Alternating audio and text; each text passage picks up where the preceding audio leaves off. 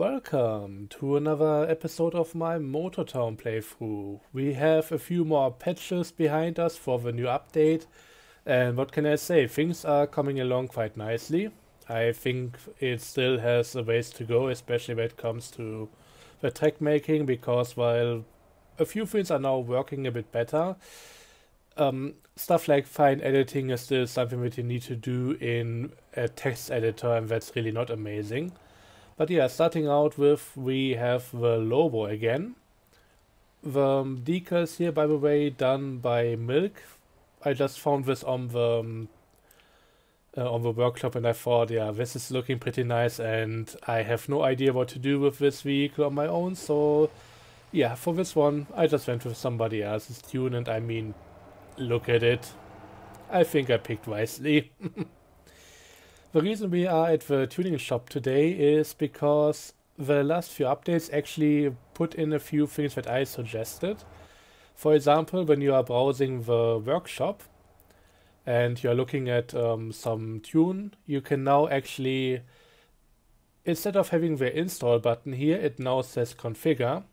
Still does the exact same thing. However, when it said install beforehand, a lot of people just wouldn't click on it because they didn't know what to expect. It always seemed like this would be the final step, and now that it says configure, it's more clear that afterwards you get into the screen where you can actually configure which items you want from whatever tune you just downloaded. Since I don't want anything, I can still go back, and this allows people to also just check out some stuff and know that there's a whole nother menu coming, which is allowing you to really pick and choose what exactly you want from it. And yeah, of course, the one that I downloaded should also be somewhere around here.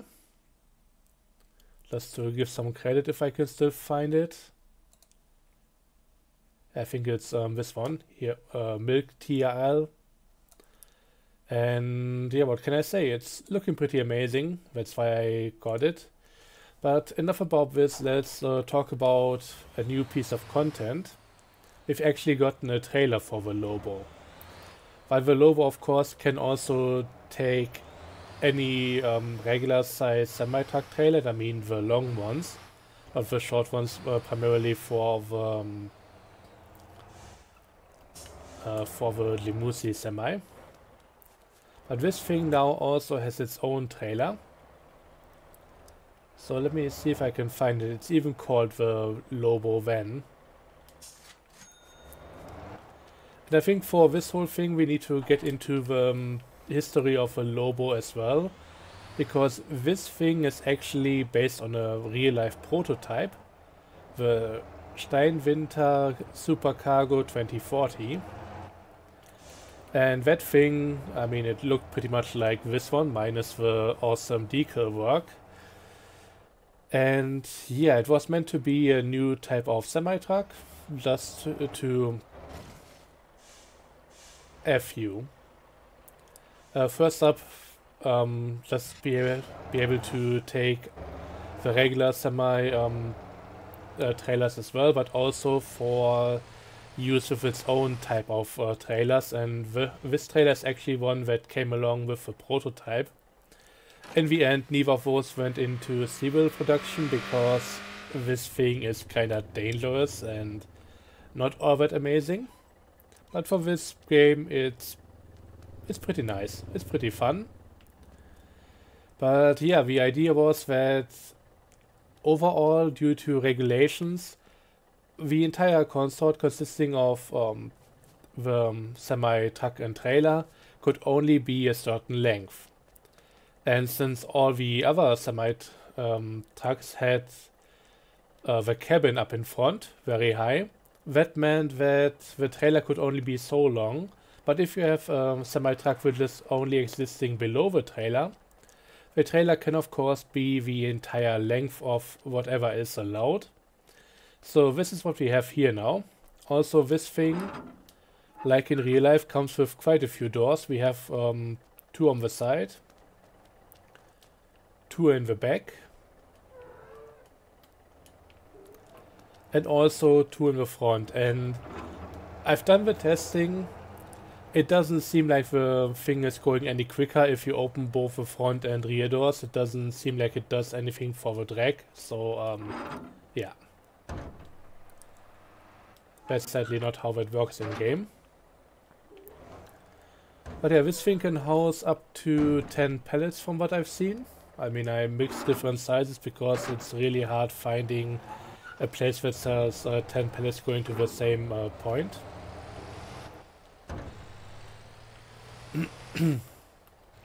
But yeah, it's now really high capacity vehicle for whatever regular type of cargo you want to transport. Honestly, I'm still not the biggest fan of it. It's not really driving all that well. I'm considering to maybe get a second Lobo, which I would then tune up for cargo transportation in particular. The one I have right now has more set up for racing. And there's actually going to be a Lobo event coming up pretty soon. So yeah, this might be why it's not really working out too well, but it's overall just a bit weird. Also, the front and rear axle on the trailer actually steering. So you can see the wheels are not straight. This is not from damage, this is actually intended. But yeah, theoretically I could load up quite a few items in here. There's a lot of space and we can actually put 4 planks right next to each other into this one. And I hope they fix the bug where right now it's limited to 6 overall with plank stacking. The same as with any other trailer. It should at least support 8. So 4 on the floor and then 4 on top of those. They actually fixed the bug which I've been talking about for a long time with plank stacking rewards, because on regular trailers that used to go up to 9 in a testing version, then was cut down to 6 and is still 6 as the maximum, but the problem before was you would get a reduced reward for that, because the game internally was still thinking you could stack up to 9, and with how cargo scaling is working, basically if you can load up to 6 and you load up to 6, that's a higher reward than if you, or if the game thinks you should be able to load up to 9 and then you only load up to 6. In both cases you transport the same amount, but in the second case where the game thinks the capacity should be higher, it's only going to give you a lower price per item. But yeah, that's been fixed. We at least now get the full 6 out of 6 payout, and I think that should be worthwhile again, as it's just the regular way it should be paying out. But for this trailer it's really not that amazing, because yeah, it should have a higher capacity due to the additional space in there.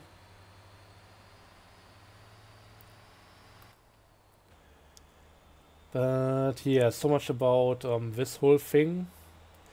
Again, I will maybe try and get another semi truck for this whole thing, just to see if I can optimize the whole way I handle this entire situation. But in the end, right now, I'm leaning more towards eventually selling the trailer again. There might be a few others in the future from what I've seen. There has been a suggestion on Discord to add, like, I think it was just a flatbed trailer or something that might be coming. I've also seen concepts for other trailers, like for a Lobo specific, and I mean this is for the real life version, the Steinwinter, specific, what was it, 60-foot long container trailer. So that would be good for either one 40-foot trailer container and one 20-foot container, or 3 20-foot ones, or also a similar length logging trailer. From what I've seen mentioned by Scaleman, those should not be coming to the game because they were never built, only existed as as concepts on paper, and I mean you gotta draw the line somewhere.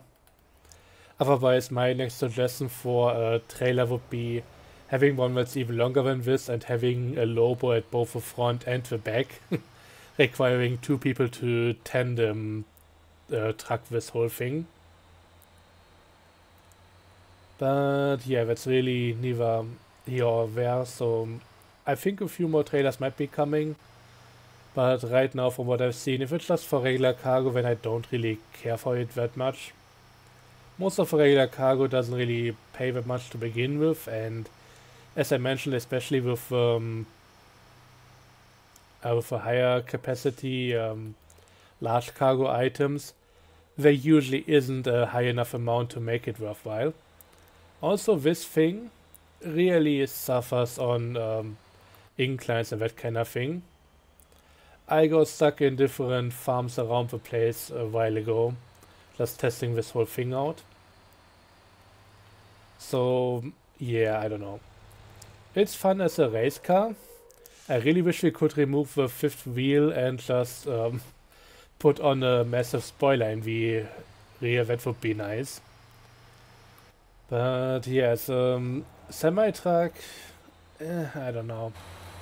It's a neat concept, which is nice to keep alive in a game like this, but it's not one that I care for.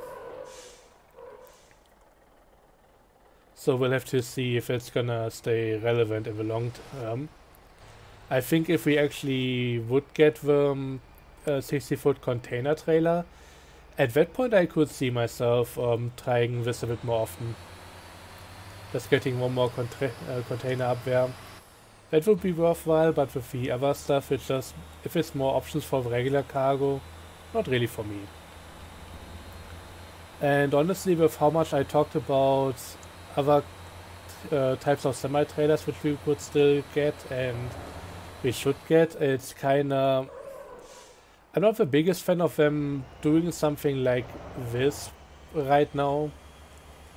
Just starting potentially a whole nother archetype of semi-trailers, while the other ones are not fully filled in yet.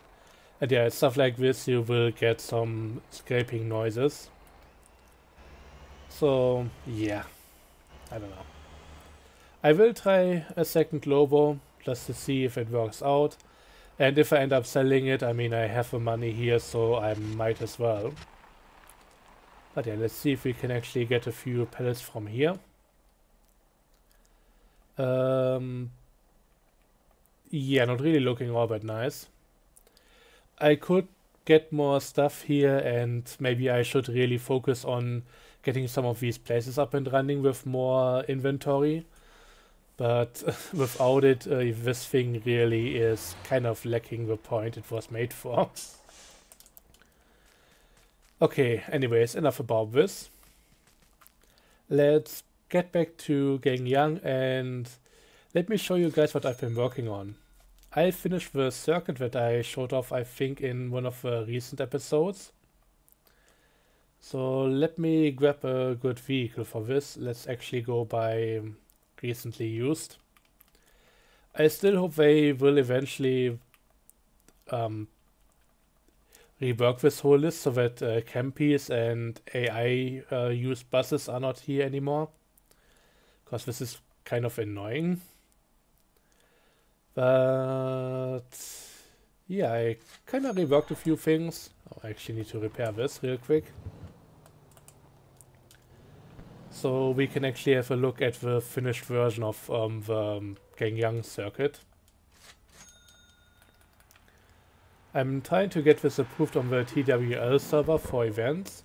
There have been a few people that actually went through most of the past events from what I've seen, if not all of them, and just added a lot of tracks real quick, and the stuff is pretty decent. But from what I've seen, they didn't go into the whole text file editing thing to make some checkpoints wider, which I did for this track, and I think there's definitely a few improvements to be had by doing this. But yeah, let's take a look at the event. Let's go into edit, and I think I have it already in the clipboard. Yep.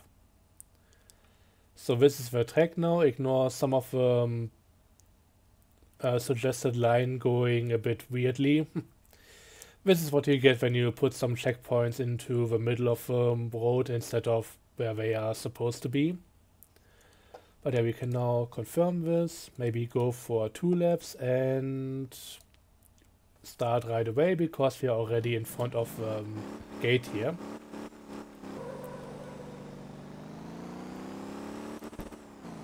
And yeah, stuff like this, just having the turn-off checkpoint here a bit diagonal, it's just making things so much easier to see.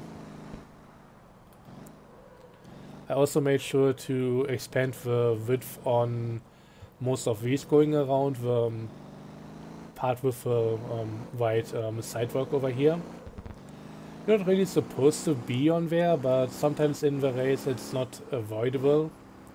And in the end it's too bumpy to really give you much of an advantage, so I don't mind people going on there. But it would kinda suck if they missed the checkpoint because due to an incident or something they just had to go a bit wider.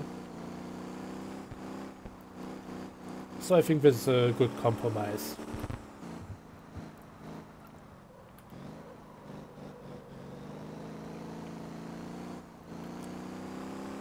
And next up we go back onto the ring road.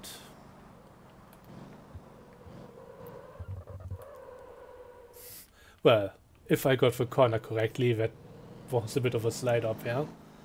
So a more slight adjustment in angle here, but still noticeable. This one also being a bit widened. And here we of course turn off to the left, if the bus allows us to. And then we are almost on our way back to the starting line. Another widened checkpoint over here, and the last ones are as well. There's no real shortcut potential here, but I thought it would be a bit nicer for people to have maybe an extra meter or something on each side. So that's what I tried to do there. I mean, I think it's more than a meter, but yeah. It's not so stringent on the very edge of the asphalt, and I think I quite like it. That's the start-finish line, so let's quickly do a second lap.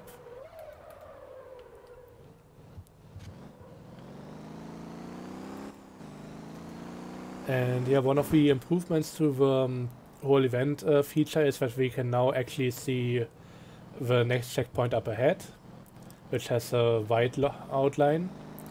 But yeah, for more dense circuits, like part of this one here, it's working out pretty well so that the next checkpoint doesn't jump up as a surprise.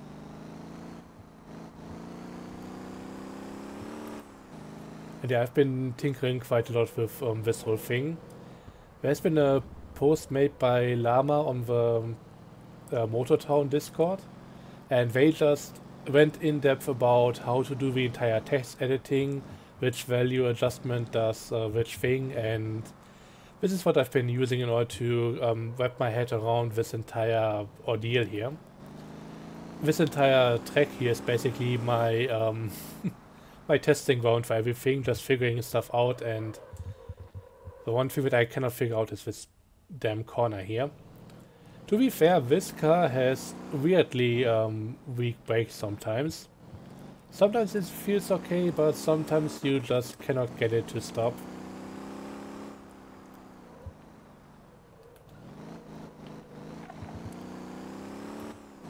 And yeah, while the adjustment is a bit tedious, having to export it into a text file and then doing manual work, not seeing the effect of what you're doing immediately, it's still nice that we can do this at all, and I think I've gotten a bit quicker at it after the first track.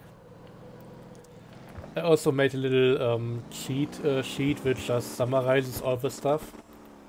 It's also on the Motortown Discord on the same guide for the whole editing thing. So once you know what you do, what you need to do, you can easily just look at the screenshot that I provided and then go through there. Otherwise, having to read back through the text is a bit tedious. But yeah, definitely shout out to Llama, because otherwise I would have definitely struggled, especially with the rotation, because that's working out a bit weirdly. But having everything set up, it's actually decently quick adjusting the checkpoints and everything. Being able to do so in-game would still be better, so I'm hoping that's going to be the next step. Otherwise, I've also seen Northhopper, who's one of the moderators on the Motortown Discord, mention that if we don't get the option to adjust checkpoints in-game, he might actually go and just write a little program to do that a bit easier.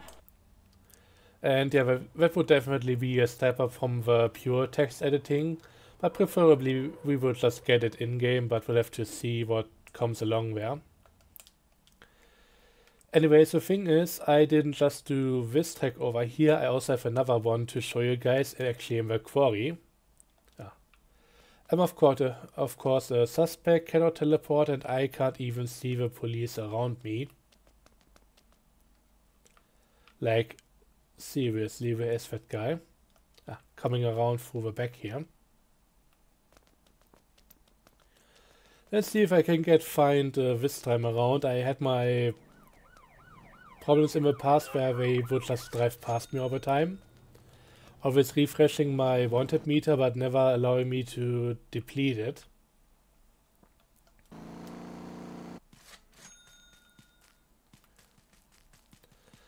But yeah, the quarry, it's just it's a rally racer's sandbox in the end. And I absolutely love it. Also, while here, I might as well show you guys the second Neo that I bought. Upgraded it to be a rallycross version. So it's a bit higher off the ground. It goes a bit wider, has the wider fenders and all of that, complete rally setup. I still need to improve the decal work on both of them.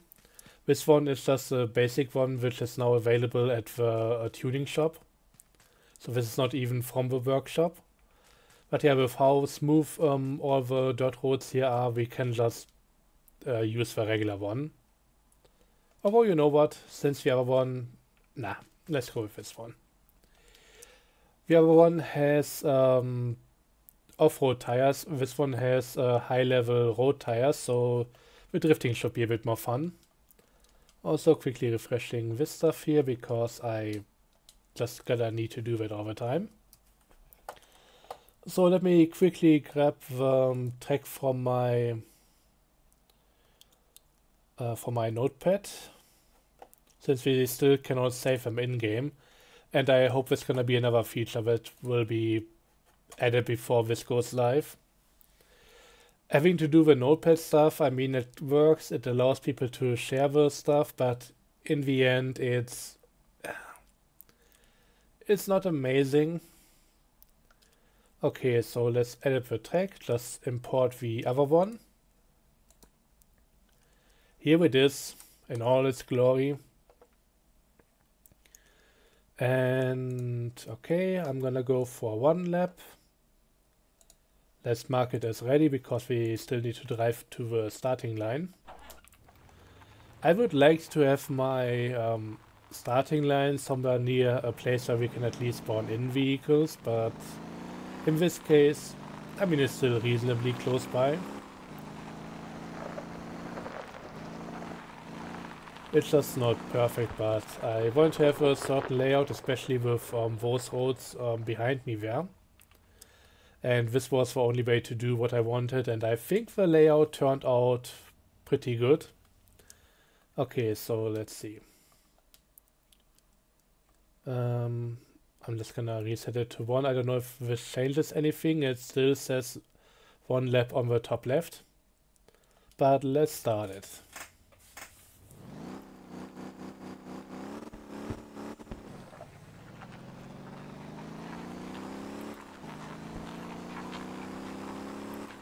Also, I'm gonna keep an eye on the fuel gauge here, because I would like to see if we can actually do 3 laps here. I've done a bit of testing on the TWL server recently, and it seemed like this car would only be able to do 2 laps without refueling, which might open the doors for a different type of event. Because it could be kind of funny setting this to maybe 6 laps. Everybody needs to bring 3 cars and just discard from every 2 laps because they couldn't do another lap with it anyways. So like a tandem race in a way.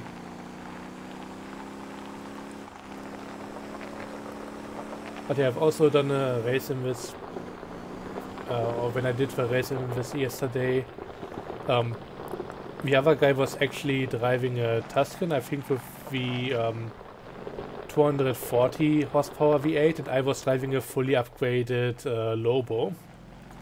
And they were pretty neck and neck, so there could be some weird multi-class thing to be done. Or more, not really like multi-class, but more like some weird combinations.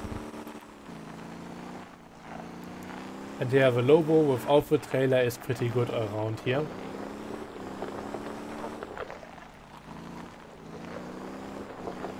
Be careful here because there's a little cliff to the left.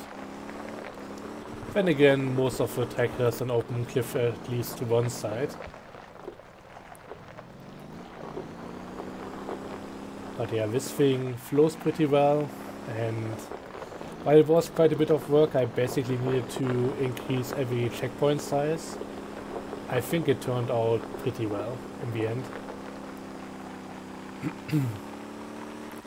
And yeah, some of the checkpoints, especially for turning off at different intersections, once again the major point of editing was making those look how I want them to. But I think it's going pretty well here. And I should eventually also submit them to the track database from the TWL server for future events.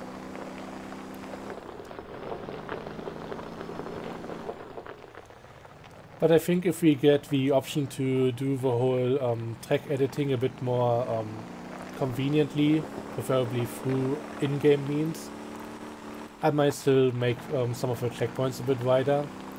It doesn't all make sense where you can miss some of them. But right now, as it is through the text editing, if I was to do the stuff, it would be a major headache to get right. Stuff like that one could be a bit wider, for example. Oh, that's not looking good.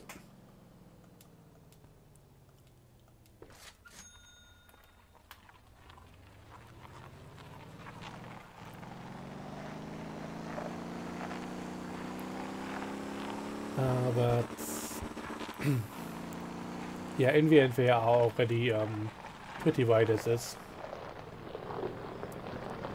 So it should be okay. It's just that if I was to do the last few percent to make this thing as perfect as it can be through the whole text editing thing, it would be so much more of a pain. For the finer details, you really want the changes to be immediately visible in the game, and not just to do a bit of guesswork. If it would work if you maybe move one of the checkpoints a meter further to the west or something, and then you have to insert the whole track back into the game, then just go to the checkpoint, see if it works out, and then do further editing if necessary. It's a whole lot of work, and I can understand if people don't want to do it. But I think in the end, this is actually going to help out the text immensely. So if you're maybe planning on just doing like a one-off event and never use the thing again, just doing something spontaneous, for example, then yeah, the in-game options allow you to do so very quickly and decently well. But if you really want something that's getting played over the next few months multiple times, putting in the additional effort, at least in my opinion, is worth it. You know what? Since I have a completely different setup on the other car apart from the same engine and both parts, maybe we'll do a comparison run. So let me get back to the starting area with this one, and then we'll see how this one can handle the whole track. Also forgot to check the final tally on the other Neo for the fuel. I think you might be a bit too far, but let's see.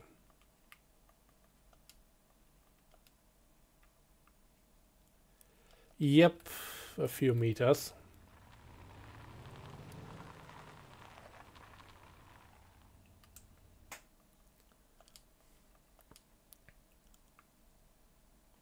This should be pretty good, so I can just start it right away. Ready, start, and let's get ready to go.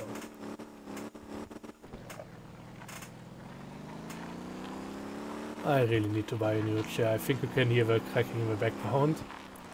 If I move slightly wrongly, the whole thing is just gonna fall apart, it sounds like.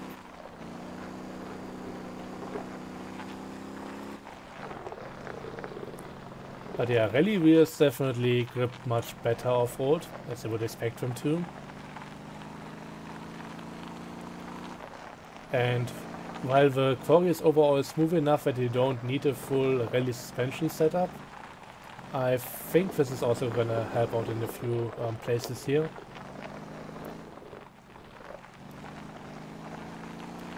But yeah, from what I can tell right now, I would definitely go for off-road wheels for an event here. Maybe on the street version of the car that I made. Should be alright. But yeah, also just being on the more slidey tires, it's kind of fun in its own right.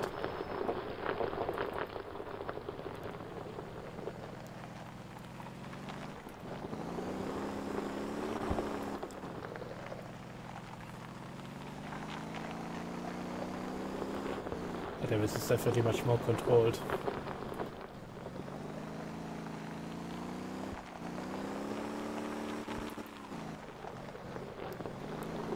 I've seen something on the Trello about split times, and I would really like to see those implemented as well. That was a bit of a bumpy way down.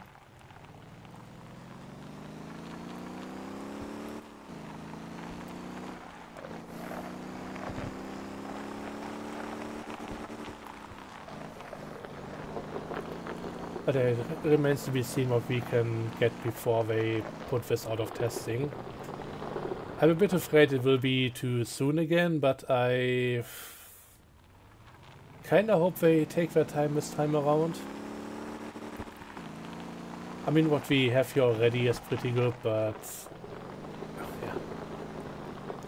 I hope they see it through until we have the best version that it reasonably could be at this point, and then take it forward.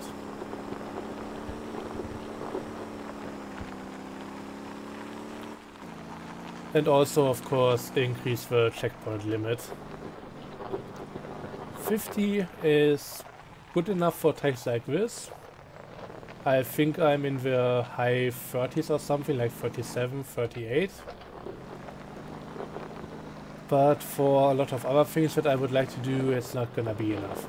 And to be clear, and I've gotten called out for it, rightfully so, on my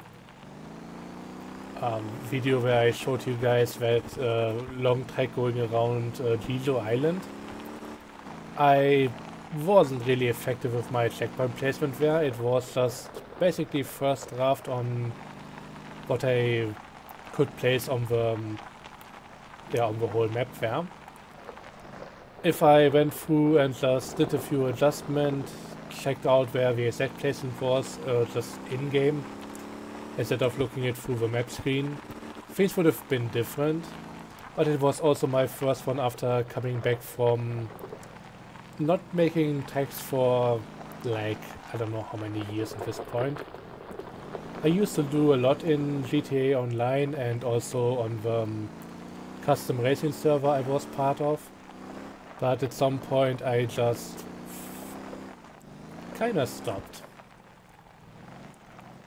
It got boring at a point, there were a few issues with the community, and in the end I just didn't feel like doing it anymore. Okay, that's 17 seconds quicker. We had a minor issue with this car, a major issue in the other one, so yeah, I think the off-road wheels are definitely positive overall. And yeah, now I just have to make a proper setup for this in terms of the decals. I'm also hoping that we'll get another version of this exact side skirt, because this one right now cannot be painted and it's kinda... it's not really benefiting the look of a vehicle in my opinion.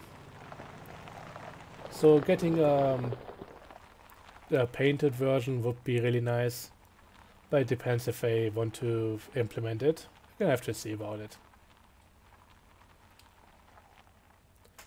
But yeah, that's gonna be it for me for this video. Thanks for watching. I hope you enjoyed. Let me know your opinions on this whole thing. When it comes to the game right now, as long as we still are in testing, I will likely stay on this version. And that means that most likely there are going to be more episodes like this, just about track building and all of that. Because it's the new thing, and it's something that I'm kinda coming back to after so long away from this whole topic. So yeah, I hope it doesn't get too boring, but I mean, what else am I gonna do? Lobo pallet deliveries? I don't think so. Nah, it's cool, but yeah. This is definitely more in my wheelhouse. So thanks for watching, and see you guys next time. Take care. Bye bye.